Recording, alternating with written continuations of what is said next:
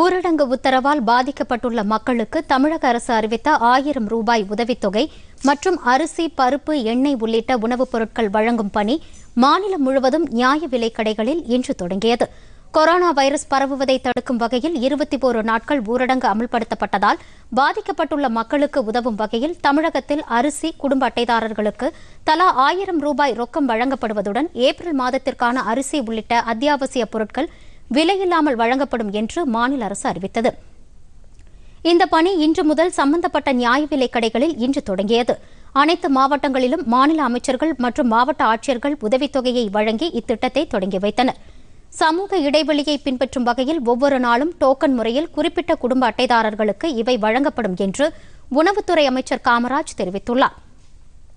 திருவாரூரில் இன்று இத்திட்டத்தை தொடங்கி வைத்த பின் செய்தியாளர்களிடம் பேசிய அவர், இந்த திட்டத்தால் மாநிலம் முழுவதும் 2,46,993 குடும்ப அட்டைதாரர்கள் பயனடைவார்கள் என்றார்.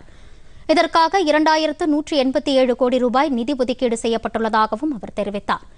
வீடுகளுக்கே சென்று இதற்கான டோக்கன் வழங்கப்படுவதால் டோக்கன் பெறுவதற்காக யாரும் கடைக்கு வர வேண்டியது இல்லை என்றும் கடைகளில் எளிதில் பொருட்களை பெற்றுக் கொள்ளலாம் என்றும் அமைச்சர் தெரிவித்தார். அனைத்து கடைகளிலும் ஒரு நபருக்கும் மற்றொருவருக்கும் 3 அடிக்கு குறையாமல் இடைவெளி இருப்பது உறுதி செய்யப்பட வேண்டும் என்று அதிகாரிகளுக்கு உத்தரவிடப்பட்டுள்ளதாக அவர் தெரிவித்தார்.